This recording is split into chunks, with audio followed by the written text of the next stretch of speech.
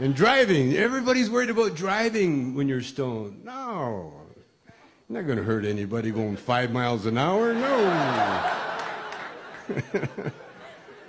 But you do get paranoid at the wrong time. You know, like one time I got pulled over by a caution light.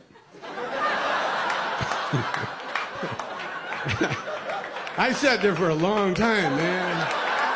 Had my license out, waiting. Finally, I forgot why I was sitting there, you know. Well, as long as I'm here, might as well fire one up.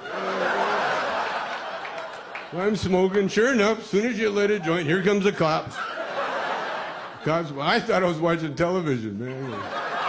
Well, good, Cops is on. Oh.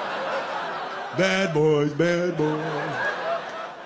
So the cop's looking at me, and I'm staring at him, you know, and they don't like to be stared at.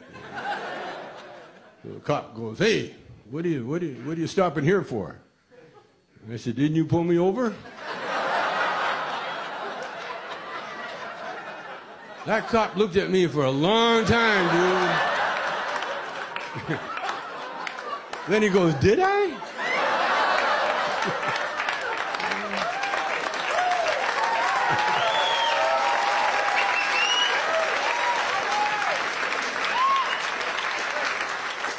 But the other worry is kids, you know. They're always worried about kids. And the other day I was on my roof smoking, because I like to smoke up, you know. I even though it's legal, I still like to sneak around, you know.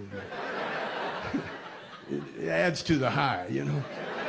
And I was up there smoking, and I felt somebody looking at me, and I looked down, there's my little grandson looking at me, and he goes, "What are you doing, Grandpa?" That cute little voice, and I don't know why I said it, but I said, "Fuck off."